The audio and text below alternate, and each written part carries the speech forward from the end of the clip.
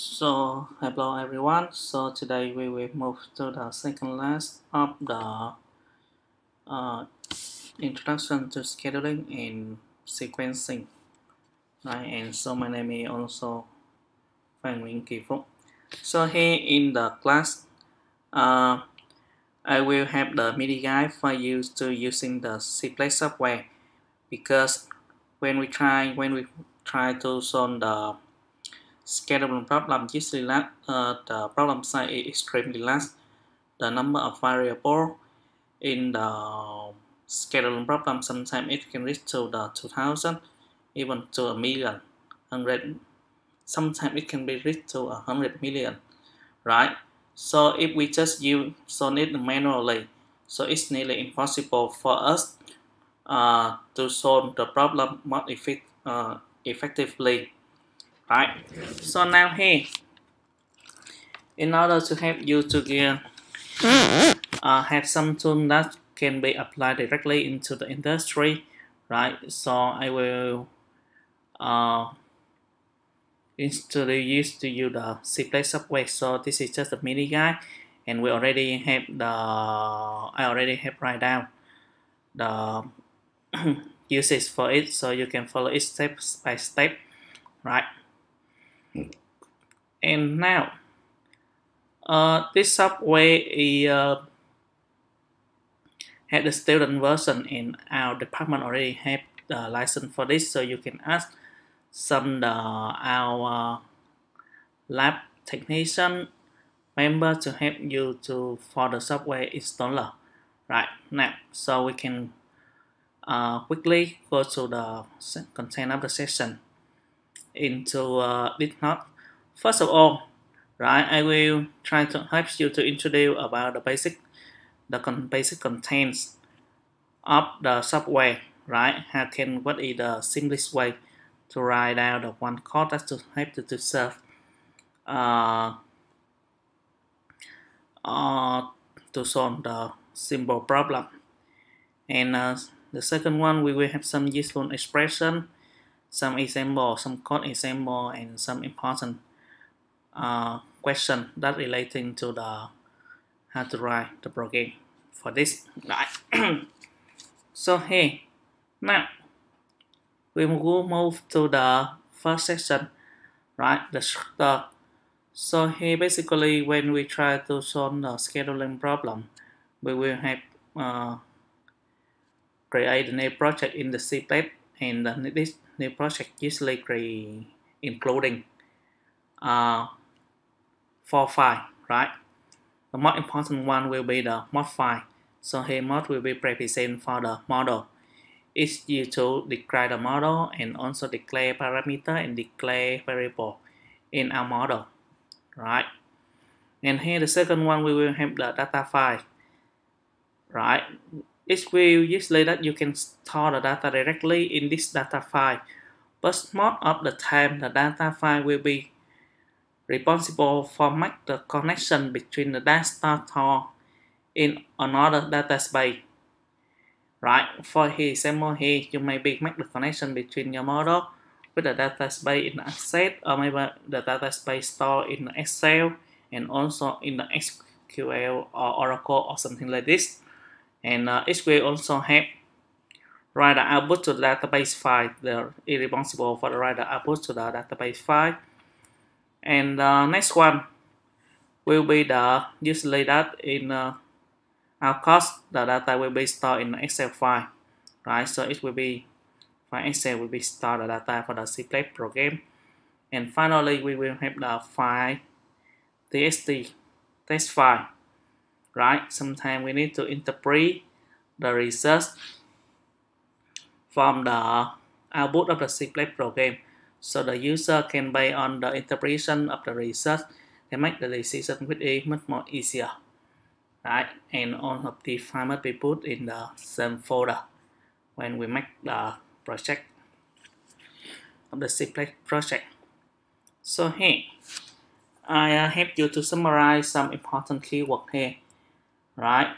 And here we have some very common, very familiar with you. For some example, in will be represent for the integer, the range, the floats will be represented for the real value number.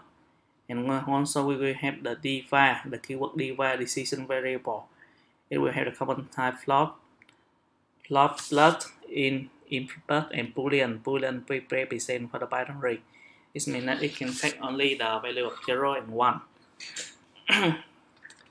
And we also have sometime in the structure of the program or in the structure of the file mode, we also have the pre-setup, right? So some common setting will be the cplate.epgap and cplate.timelimit, right? So in the case of the problem is too large and easily it takes a lot of time, for example, maybe 3 hours or more than 3 hours to find the final solution, and sometimes you cannot wait for a long time like this, and we only want to, after maybe 30 minutes, they can export the output, so the solution output, even though it's not optimal, but it's still acceptable. So in this case, that we will set the cplate.time limit equal to 30 minutes, and when it finishes the time 30 minutes, if it already find the output, right, we can extract the result here.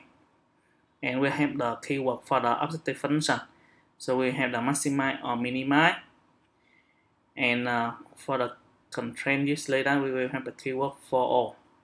And we also have the setup for post processing. Post processing, that means that when we already find out the optimal solution, right, we can ask them to write out the final results or interpret the result into the file text here, right. So this is the structure of the model file. We also have the structure of the data file, right? First of all, we must to make the connection, seed connection. Here, I just make the example to connect for the Excel file. So here I will have the seed connection. This is the Excel file that we want to connect, and we assign it into the object data, right? And we also have, for example, if we have the capacity will be the parameter or will be the data that we need for the model. So here we read it from the object data, the seed name, and from the range of U1 up to B10. Now, if we have just one less than 3-dimensional array, right, we can write the final result directly into the seed like this, and this is the Excel file, right, and also the text file starter, right. We will go to the section 2 later. Now let's see, I will give you we give you an example. So how can we write the simple model in the C+ program? Right. Now let's see. So here you already study in the operation research or one class, right? With about the knapsack problem. So now we consider very simple knapsack problem with 4 item types, where the parameter of weight, benefit, and maximum, but this time given as follow. We have weight 1, 3, 4, 5, benefit 3, 5, 7, 9, and also here we have the maximum number for each item types, right? We'll also have the size of the problem, number in net of item type, parameter, benefit, the weight, NI maximum quantities, and capacity, maximum capacity of the system. And here we also have the decision variable SI. The number of item I will be adopted or selected. So our objective will be maximum the total of the benefit yi multiplied with xi, and we calculate the sum for all the item. Number of item is selected must be greater than 0, greater or small or equal to 0, and smaller to the maximum available number. And sorry, here it must be pi, right? Sorry, it must be yi xi must be the smaller than capacity, and so here, sorry, it must be pi, not wi. And now let's see the structure. How can we solve it on Cplet? Right. Now here, first of all, it's very common that I need to declare the sign of the index first. Here I declare the sign of the num type. Here we have is including dot, right? It means that we not give the fixed value here, because what we want to do is we just want to do is we want to build up the very general model, and after that, when we change the size of the problem or we change the data, this model will be also be applicable. So this means that the user does not change anything here. What they really change is only on the data file, and they don't want, and we don't want them touched to our model because it's including the logic and mathematical model, and if they don't have any experience to handle with this, sometimes, right, they will be very confused and make some mistake on our model. So here I will separate between the logic model and the instance of the model or the real data of the model. So here everything does mean that this will be connected to some data here, right? In range we have 1 up to num time, and here we also have declare between to the square brackets must be some range, right? Y benefit and number of maximum number of each time, and we also have capacity, right? And here we also have the decision variable and plus x times. So please remember that usually that most of you will be forgot the plus sign here, right? And sometimes it will be less due to the case that's unpadded problem. So please be careful with this, the plus sign. And now here I conduct the pre-setup. So here, first of all, you don't need to consider about the Cplet.epgap. You need just to focus on Cplet dot time limit. That means equal to 100. That means that I let the program to run maximum 100 seconds, and after 100 seconds, they must output the special file solution to the user. Now, let's see about the objective function. Objective function will be the maximize benefit multiple with the number of items that were adopted and sum for all the items in the range given, right? And we have the subject. So here for all I in time we will have si smaller than n9, and total y that we use for all the items must be smaller than capacity. Now let's see. So basically, if it already enough from this to this, it already enough for one basic model, right? But sometimes it's very common that we need to interpret the result for the user, otherwise they cannot understand the result very clearly. So to help them to understand or interpret, to reduce the time to interpret the result, I usually that we need to write out the function execute for the process here and name it in the write result, execute write result, right? Now we create a new result.txt file. Now we realize the objective value right here. This means that the total benefit here, right? And for all I in time, we realize the value of the product time I, and here si, right? So remember that the purple here, that means that it's the constraint, and here the black character here is represent for the variable. It will be changed depending on the real value of the variable here, and here we realize, and after on we close the file. So here we already transform the model, mathematical model, right, into the Cplet model. So basically there is nothing difficult here. And here now we need to make the connection, right?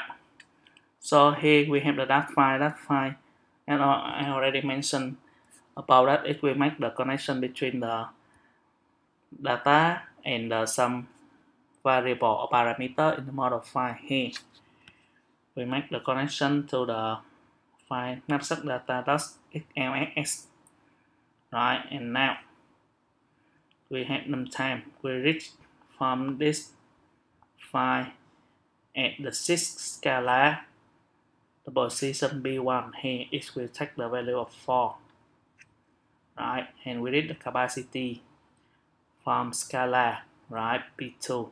It will be take the capacity of 10, right? So in case that the user they want to change the data, it will separate between the here data Excel file and also our model file, so they don't need to adjust or modify anything in our model file.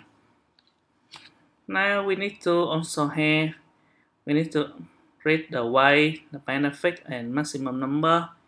Here weight, I read the weight from A5, A2 up to A5 here, right? In the sheet name one dimension here, sheet name one dimension.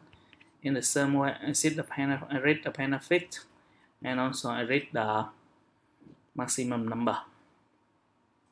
Right.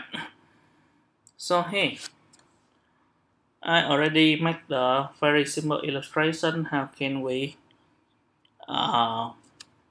convert the data, convert one model, right, under the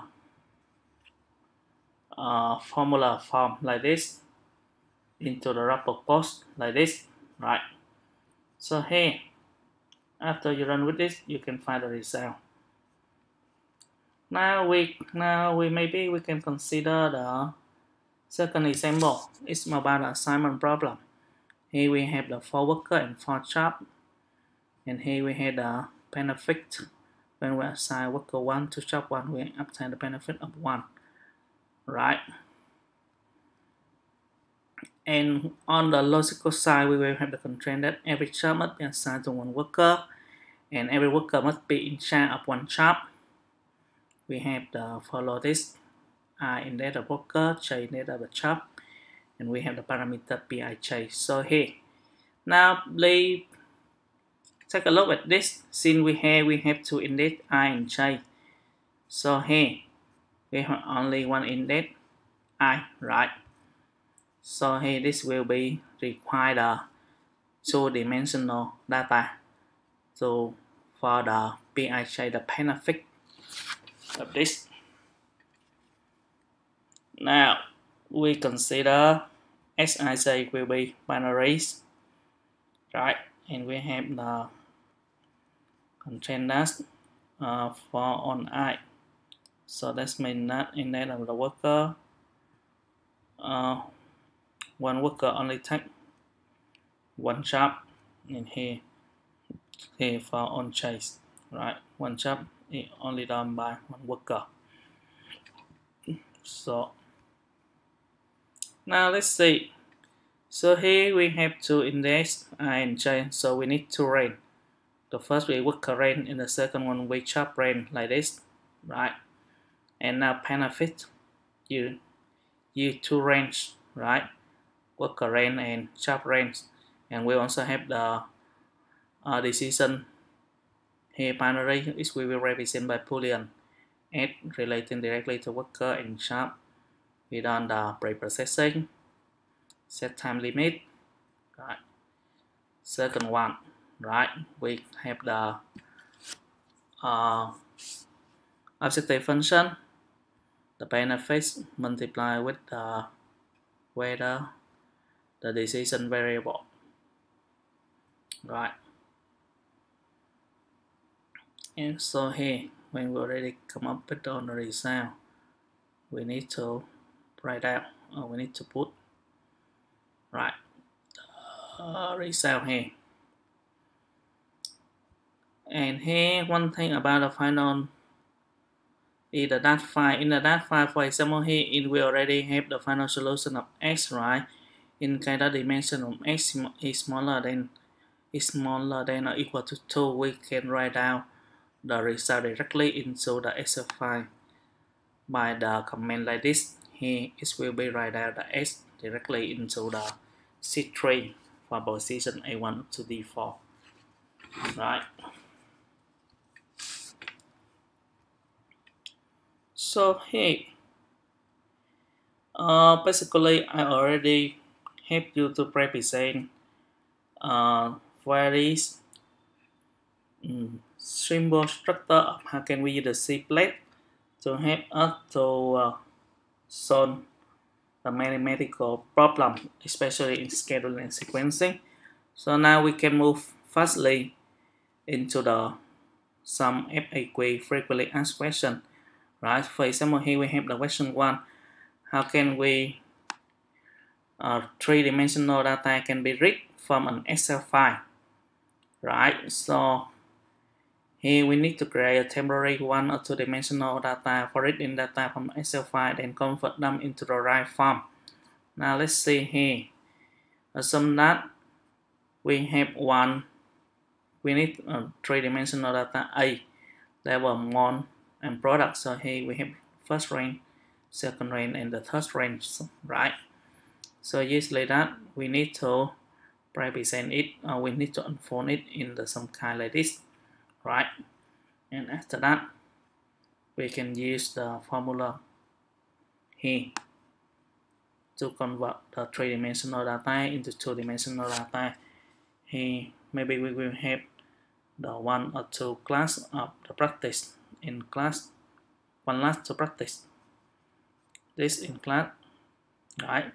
So doing in the same way, when we have the 2, we also have, when I said 3, we also have the 4, right? 4-dimensional data like this, right? We also need to unfold into the proper form, and after that we can convert it.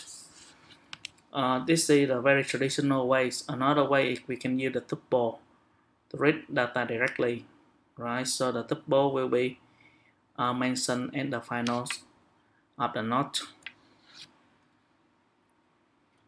And here we have the question 3, alright? How can we set up the constraint for the index with symbol filter when using for all, right? Here we use the following format. For example, here on and facility C product, we set up the filter here, right here. So it's only set up the constraint for case that I smaller than j, or some parameter that when ij equal to 0, or when parameter of ij greater than or equal to 0, right? And here remember that we can also use in the if then commands in the C plane. But remember that inside the if then command here, this must be the some data. It's also only the relating to parameter, not variable, and allows into the logical constraints of the if here. And so here this is relating to how can we fill up the mathematical form model. So in the first step, you don't need to pay attention to it, since I have a very clear guidance on how can we set up this kind of constraints in the scheduling and sequencing, and also in how to build the constraint guys. Right, and here we can extract the implication condition in C plate. It's some kind like the if then condition, so we can use it like this. Right.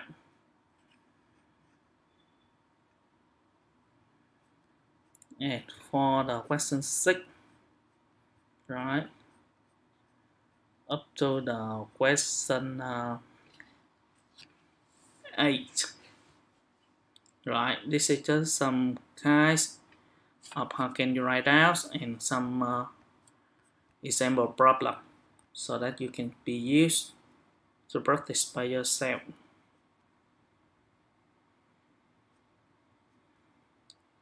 Right, another thing that relating to Simplet E, how to use the tuple, right? So sometimes, now let's see the problem. Sometimes it is exhausted to enumerate on data due to data size. In this case, it's better to use tuple approach to handle this. The tuple can understood at the user-defined time, right? Or this tuple is especially useful when the data are pairs. Step in using tuple: define tuple, create data set corresponding to tuple, list meta parameter which use tuple at index, and declare decision variable which use tuple at index, right? So here let's back to the assignment problem. So when the assignment problem is 10 job, 10 worker, right? We usually need to write down. If we use the KOP declare all the full option, we need to 10 by 10. 10 by 10 array is about 100 element, right?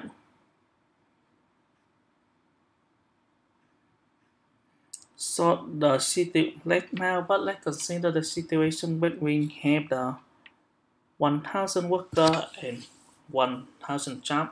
So here we need to declare 1 million entries, right? So but when we have 1,000 worker and 1,000 job, a lot of the combination between the worker and the job is restricted, right? So these usually that the unnecessary to declare the type of problem or the type of data. So we can reduce this by using the tuple, right? Here, first of all, this is the example of how can we use tuple. For example, here tuple name, data type attribute 1, attribute 2, set a tuple, float, decision variable. Now let's see here. We have 5 job, 5 worker, right? So for worker 1, we can assign it into the job 1 up to job 4, right?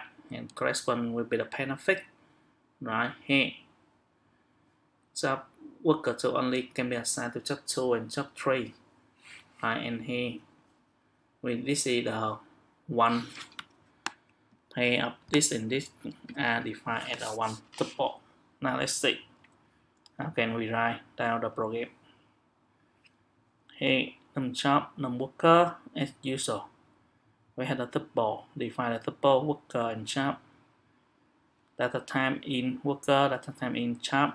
We have the range job and number, and we have the set of tuple worker job set. It will be read later on the data file. We also have the benefit assigned with the worker job set here, and also read later. And we have the binary variable x associated with the tuple set here, right? Now let's see. Maximum sum on possible tuple represent in the worker job set, right? We will have benefit multiply with the variable. We also have the constraint dash for G in job, right? Every job will be assigned only one. For on W in worker, every worker will can only take one job, right? So this will be the finish of the model. Now we consider this. How can we get out the result, right? So for each tuple in the worker job set, possible tuple in the worker job set, if XR equal to 1, that means that the assignment is conducted, right? So we need to write down here, right? We refer directly to the attribute name here, which be the worker, right? The attribute name which will be the job, and we need to write down the value of this here and here, right? And here worker job set, we read from C2 from A2 up to B13. A2 right, a to here to be in here, right, and here. So basically that's so I already show you how can we use the cPlate, a very powerful software to solve now the scheduling and sequencing problem. I hope that you will practice more at your home, because in the best way that you already reduce or review with some example here. Question 7, right, and question 6, remember that you need to type by yourself, don't just copy and paste the code, because it will be create the error of Unicode form, right? So type by yourself, and when you type it, alright, think about it. Yeah, so this is the end of the class 2 of the scheduling and sequencing.